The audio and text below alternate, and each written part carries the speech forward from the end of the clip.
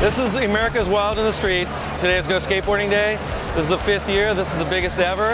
And there are probably 35,000 people on the streets around the world today. In New York City, I'd say we're easily at 3,000.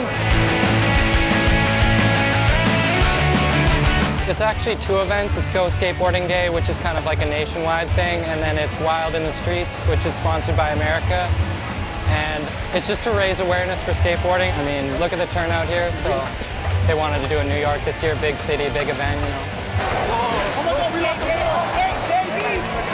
It's New York City, man. It doesn't get any bigger than that, you know what I mean? It's one of the biggest cities in the world. Everybody wants to be here. People from everywhere fly here just for this event. It's a modern playground for skateboarders. We can go anywhere. We can get lost and find something to skate that you like no one has before, you know what I mean? This is like the city for it. Me and my friends are from Hampton, Virginia, and I don't know, this is just the mecca for the East Coast. When you think East Coast, you think of Brooklyn Banks, New York City, the streets. The legends skated here from back in the day. This is where it all happened.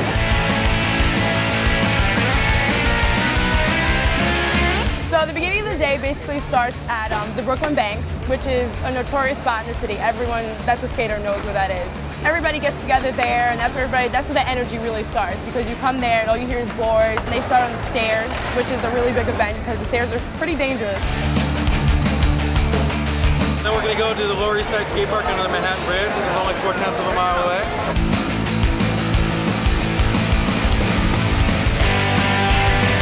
Now we're going to go up to Tompkins Square Park, where we've got a bunch of skateboarding ramps and obstacles. Then we get together and we went straight over the Williamsburg Bridge, and we skated up the enormous hill and then down really fast, which is always amazing because the view from there is beautiful. And then we're here at KCDC, you know, off the Bedford, and this is where it ends.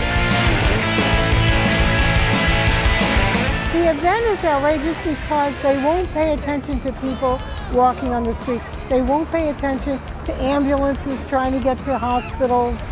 That's what's outrageous. As the years been going by, it's just been getting bigger and bigger. It's like so many boroughs, like all these kids come from like New York, Queens, and Bronx and Brooklyn. They come from everywhere, and like everybody just comes together and get their skate on, you know? This keeps people out of jail, man. This keeps people out of prison. This keeps people off drugs, you know, because some people don't even have nothing. In my neighborhood where I grew up, all I had was my skateboard. That's how I got out of my neighborhood, you know?